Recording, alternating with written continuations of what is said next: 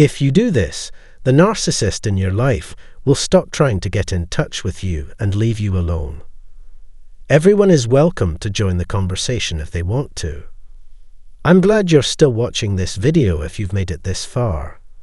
In today's post, I'll talk about why you shouldn't expect an ex-narcissist to say sorry for the damage they did to the relationship. Since neither of you wants to be there, it doesn't matter who left who.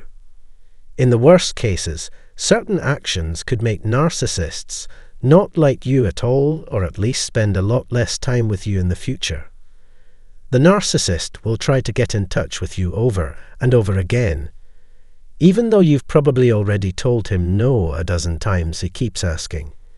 He or she will call, text, and message you on Facebook until you talk to them again. You can't help but be drawn to them when they act like the charming people they used to be. Even though it seems like bad things keep happening, you keep giving him another chance. You might not understand why they keep coming back. You might not know why they keep trying to touch each other. So let's explain everything in today's clip.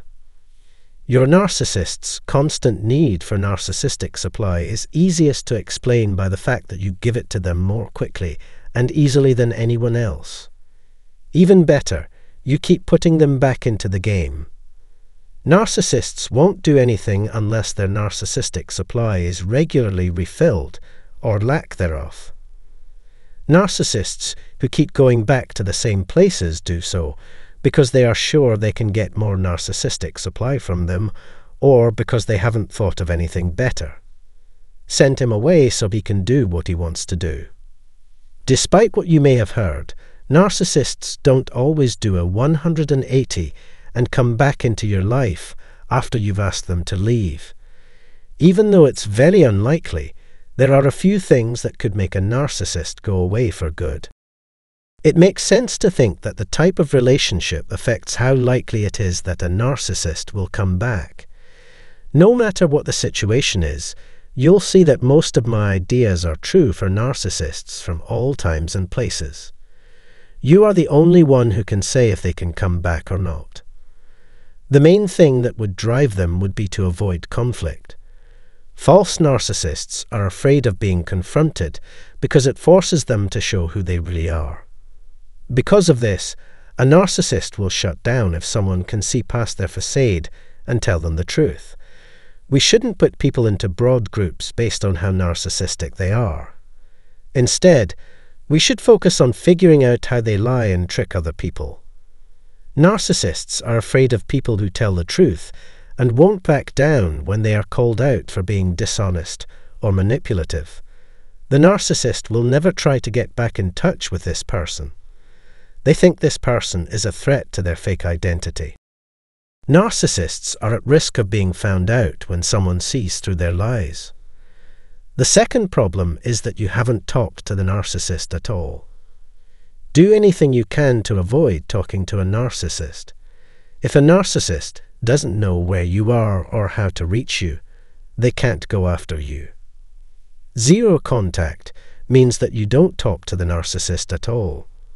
You can't be tricked or manipulated by the person with whom you've said no contact until you decide to talk to them again by ending the no contact.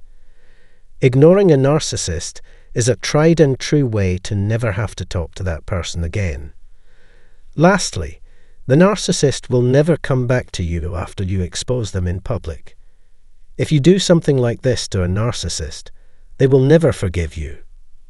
When narcissists are shown to be fake, they lose the ability to take advantage of other people.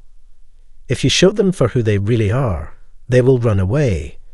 They'll have to look for a whole new group of easy people to attack. Next, you will never see your narcissist again if you stop giving them the attention, time, money, empathy, or pain they need. They all serve the egotistical needs of the people who use them. You can make a narcissist look elsewhere for supply if you cut off their emotional supply or attachment to you. This will force them to look elsewhere for supply. When deciding whether or not to spend time, money, or attention on someone, it's important to think about how they feel. As I said in the video, This is when the narcissist realizes you're not coming back. You need to make sure you don't let the narcissist make you feel too close to them. The most important thing to do is to stay away from the narcissist. Narcissists are expert manipulators whose goal is to get us to feel something. Gas is important in a lot of ways. You can help them out if you don't give them what they want out of kindness. You have to let them know that what they say or do can't hurt you emotionally. If you don't give them what they want, narcissists will only stick with people they can use to boost their own self-esteem and gain power over. This is why it's important not to give a narcissist a bad response. Doing so gives them more power. So, you shouldn't give them any kind of response, whether it's good or bad. If you stop giving a narcissist something to feel good about, they will likely stop caring about you and try to avoid you. Narcissists only care about people who can give them what they want, which is called narcissistic supply. Grey rocking, or blocking out all feelings toward the narcissist, could help you avoid being manipulated by them. But if you do this, the narcissist will ignore, dismiss, and completely cut you out of their life. For a narcissist, it's like pulling teeth to be around someone they can't easily dominate or control. Next, the ex-narcissist might not want to come back if they've moved on and found someone better. Narcissists are always looking for more narcissistic supply, so if you give them a lot, they will probably stay away from you. Since they already think they've won, why would they bother to come back? Assuming they can keep tight control over supply and even find new, more valuable sources of supply, their main concern would be showing off their newfound wealth. Narcissists can also be hard to deal with if you have a strong social network. Sometimes, but it does happen, the victim's friends and family will trust the victim more than they do the narcissist. The narcissist's attempts to make the victim look bad backfired, revealing the narcissist as a manipulator and abuser. Since the narcissist needs to get permission from their support system before they can talk to this person again, there are off limits. It's not worth your time and effort to trick the same people over and over again with the same scam. If you've tried everything I've suggested today and the narcissist is still not paying attention to you, you may now know why and what you can do about it. But some narcissists might keep trying after a while in the mistaken belief that you'll forget, or in the hope that they can convince you that they've changed. People will stand out for different reasons. It's important to fight against them when they try to clean up and keep them out for good. Again, I hope that this information helps you. If you liked this video, please click the thumbs up button and tell your friends to watch it. I really appreciate you watching and listening to what I have to say. God bless you and watch over you this week.